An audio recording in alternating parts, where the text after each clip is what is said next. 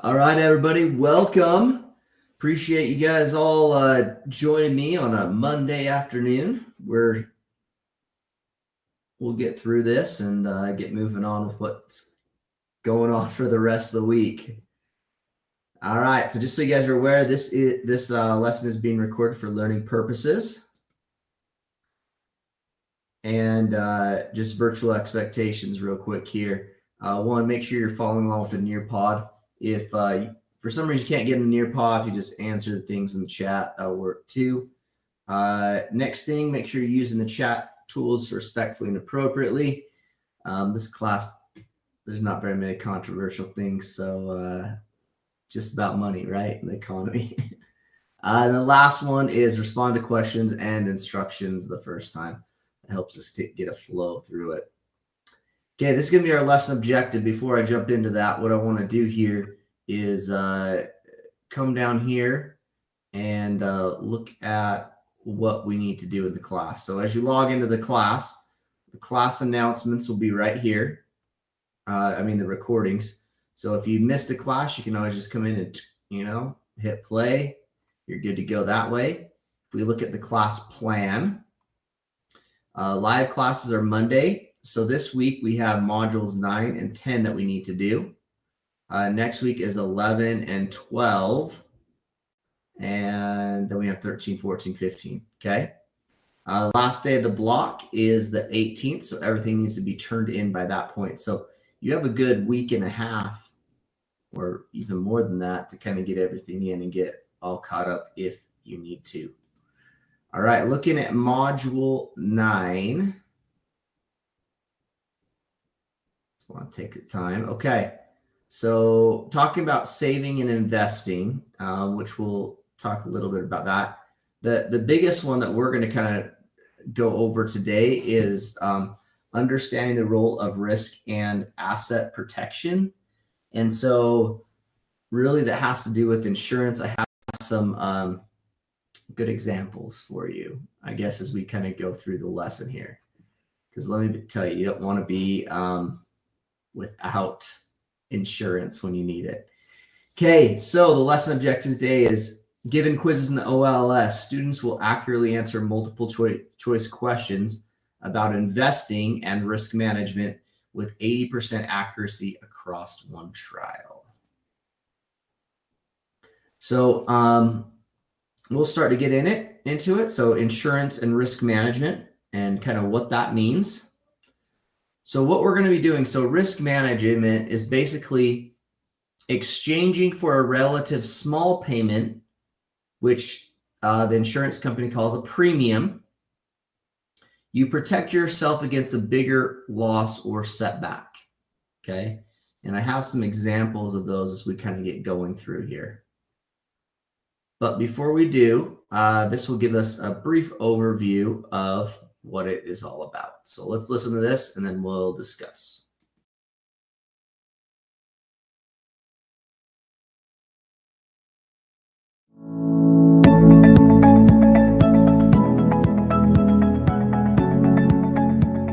Hi, I'm Becca.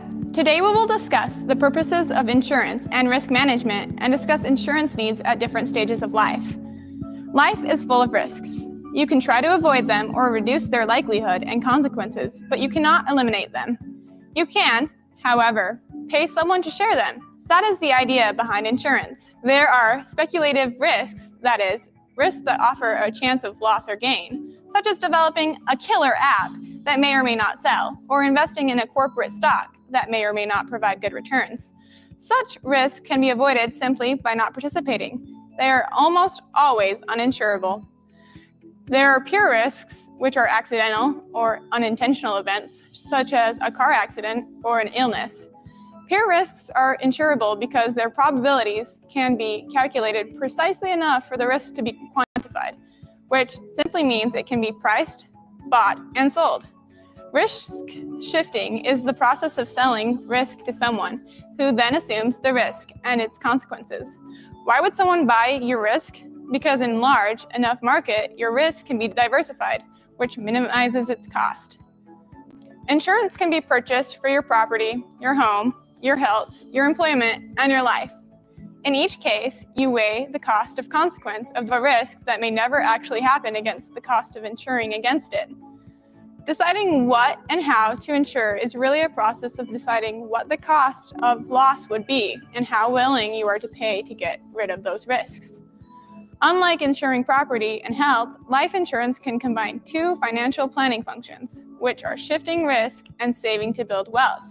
The decision to buy life insurance involves thinking about your choices for both and your opportunity cost in doing so. Life insurance is about ensuring your earnings, even after your death. You can create earnings during your lifetime by selling labor or capital.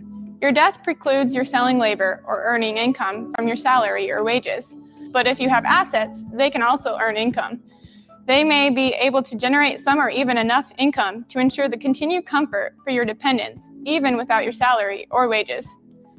In other words, the larger your accumulated asset base, the greater its earnings, and the less dependent you are on your own labor for financial support. In that case, you will need less income, protection, and less life insurance.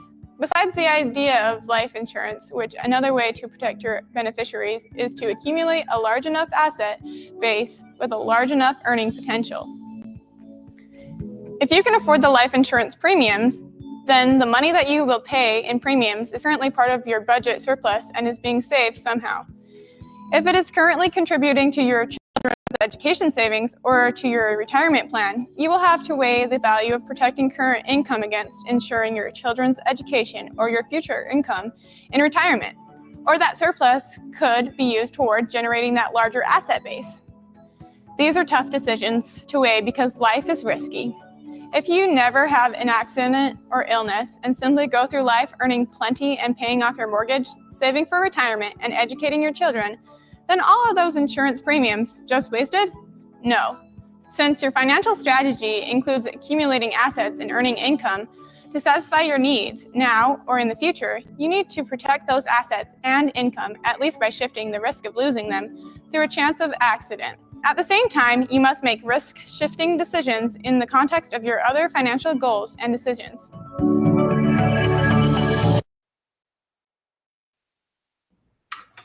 All right, so that was a lot of detail right there, but it was really good to kind of understand. So one of the best things that they kind of talked about, or best examples they talked about, is basically insurance, okay, in regards to maybe like an automobile accident. So let's talk about that right now. So one of the other classes I teach here is driver's education. So if you're looking at your license, some point in time, you got to take driver's ed. So you could take the theory class through me here, and it's just a block class. But this is one thing that I pulled from the insurance, okay?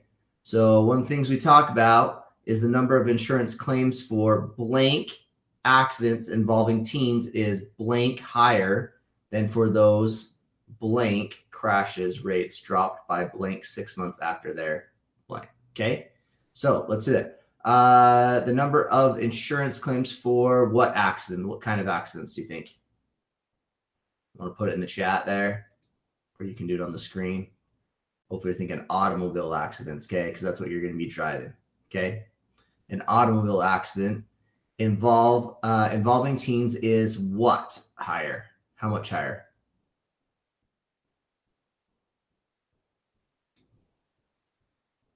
%100 higher, okay? So it'll be 100% higher than those for adults. Okay, that's a lot, right? So you got, that's why they have what's called the graduated license laws, where you go and get your permit. That's the first thing you need to do before you even take driver's ed. You need to go get your permit, okay? So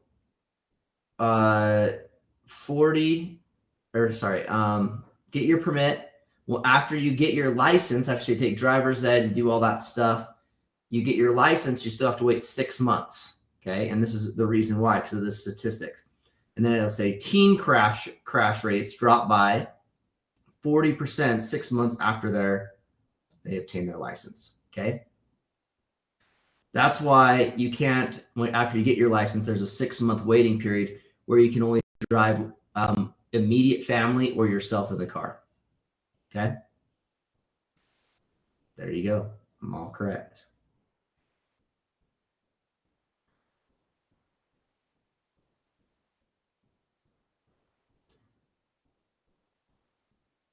Okay. All right. So being a teenager here, because you're in this class, right? Maybe some of you have the your driver's license already. Maybe some of you don't, but here's something to think about. Could you afford to pay for the damages you caused in a car wreck? So if you were to go and hit another car, or just say another car, could you there? Share your thoughts. What do you think? Okay, some people are putting in the chat, no. Absolutely not. So, I mean, just little tiny, so hear this, like it, I help out another school with their behind the wheel training, right? And so we had to replace just a mirror, a side mirror. That was it. I think that was $300 or $400 just for the side mirror. And it was just the cover too. It wasn't even the whole mirror. It was, whew, not, but things get a lot more expensive. So somebody said maybe, but if you didn't, what would happen, right? The driver could come back and sue you if you were in the thing, right? They could sue you. They could take everything you have. And because the liability right now falls upon your parents, they could start digging into what your parents have, right? Okay. So you want to minimize this risk. Here's a whole bunch of different insurances you can get. We've been talking specifically about automobile insurance right now. Okay. Somebody said my mom would kill me. Yep, I probably would. Let me tell you another little bit about automobile insurance. Well, not automobiles, but vehicle insurance. So I was in, I should have put pictures. That would have been fun. So I was in Lake Powell this summer, and we're cruising around on the boat, and my kids were surfing off the back, and I was helping them and stuff. My brother-in-law was driving, and we're coming around, just going around, and next thing you know, freaking hit the bottom of the lake. Okay. Well, you don't want to know how much it cost. It cost a ton of money, like a lot of money, right? I mean, we're talking over $10,000, okay, that it cost to fix. But luckily, I had insurance, okay, that covered that, okay? So I took it down to the shop. I said, I'm going to run this through insurance. I called my insurance company. They got me the how much it cost minus my deductible. So that was the amount that I paid for it. And, you know, boat's now fixed, right? Wasn't a fun situation, but I could basically have a boat out there that I couldn't afford to pay to fix, and it's worthless to me now, right? I couldn't even sell it to get money out of it. So you got to kind of do there. Another sad situation, let's talk about health real quick. So this lady that I go to the gym with, she was training for a triathlon and actually got hit by a car. And unfortunately, she went into, went to the hospital, is still there right now. This happened about 2 weeks ago. And problem is she doesn't have health insurance. Yeah, the vehicle that hit her, okay, vehicle that hit her will pay out a certain amount of money until it exhausts the policy. But after that, then it goes on kind of in her hands. Yeah, she can go back and sue the people, right? The automobile, the driver, but it's not very good, right? Yeah, I don't think it was a hit and run, but it's just a sad situation, right? And so now she's worried about, you know, the family's worried about medical bills, that kind of stuff. Okay, the next one's life insurance. Okay, life insurance. This is something I have personally. I have quite a few kids, my wife that depends on me to bring in income, that kind of stuff. So I have enough life insurance to pay off our house, to provide probably, 5, 6 years or even more until my kids get out of the house, that my wife could live without having to bring in any income. Okay. So life insurance. Homeowners and renters, right? One of our most valuable assets is our home. And so if our home were to burn down and we didn't have insurance on it, you're out of house, right? Little bit of money that you have to pay. I know sometimes it stinks. Like I pay a lot for some of my insurance, but it's worth to minimize the risk, right? I don't have to worry about it. Other one's disability. This one's kind of interesting too, because if I couldn't work, what would I do? So we got to think about all of that kind of stuff to minimize your risk and be able to be okay. So insurance protects against large-scale losses, financial losses. We talked about there are some examples there. There's something called what's called the insurance premium. So you pay that insurance premium to the insurance company, and they have a whole bunch of people that pay these premiums, right? So they have this whole bunch amount of money. So then they have enough money, and what they actually do with that money is they invest it, and they have really smart people that invest it. And so they make more money. So then they can basically pay out on these kind of claims and stuff. Okay. Most people pay their insurance like monthly, monthly car insurance, sometimes quarterly, semi-annually, or annually. Deductible. So like in my example of my boat being hit, it still makes me sick thinking about it. I had to pay a deductible. So my deductible on my boat I had to pay was $250. So the insurance company fixed everything up on my boat except $250 worth, and that was my portion that I had to do. What that does is it really basically deters me from wanting to file a claim all the time. Because when you file a claim, you'd have to pay that deductible, right? Plus, your insurance premiums go up over the long term, okay? No, $250 isn't bad, but it's still not the greatest. Okay, so there's different types of insurances we talked about. First one's automobile insurance, which you guys are going to probably need fairly soon if you're not driving yet, okay? First one's liability coverage. This means that anybody that you hit, so if you were to cause bodily injury to somebody, or if you were to cause property damage to somebody, it would be covered under your liability portion. The other one's medical payments that are paid out. So if you're in a car, the first thing is what's called your personal injury protection, your PIP. That's paid out to everybody that's in the car if you were to get in an accident, and then it would go to whoever's liable for it.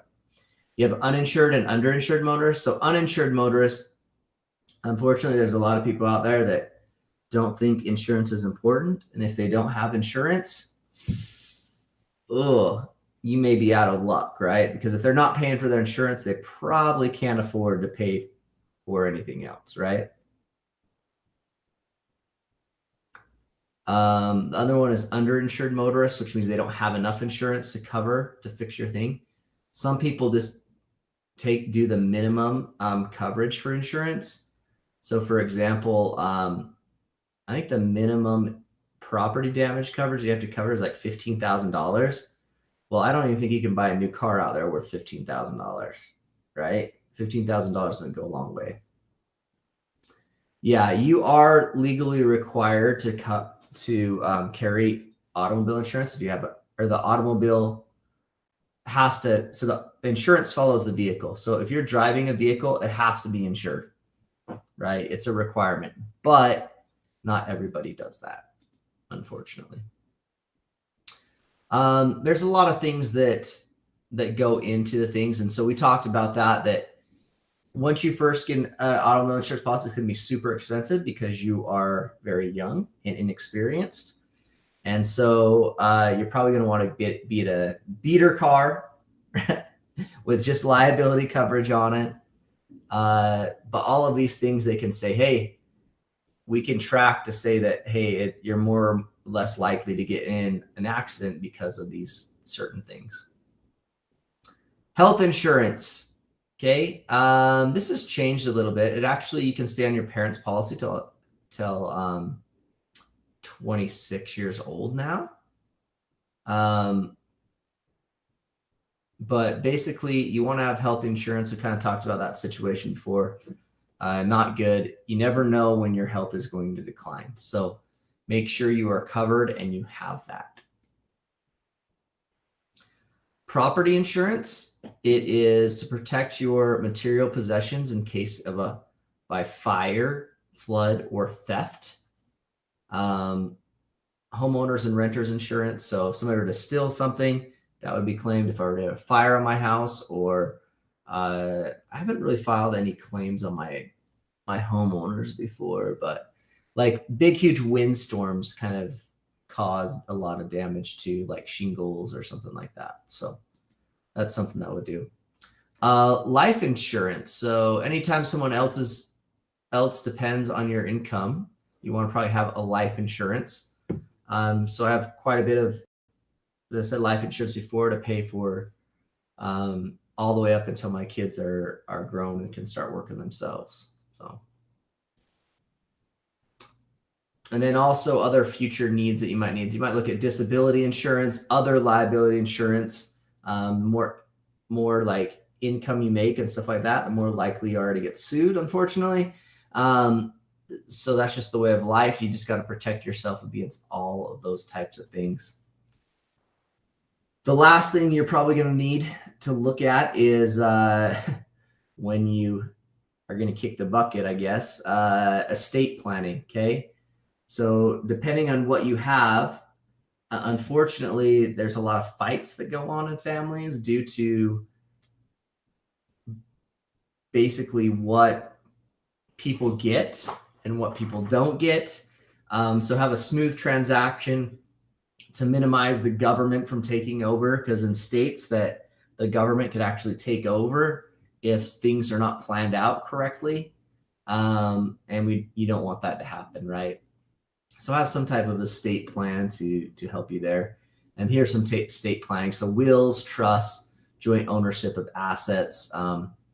So I have all these. I have a trust for my family. I have a will that basically says who distributes what, who takes my kids if both my wife and I were to pass away, all that kind of stuff. So just things you got to think about planning for life events. But if you do have any questions, let me know.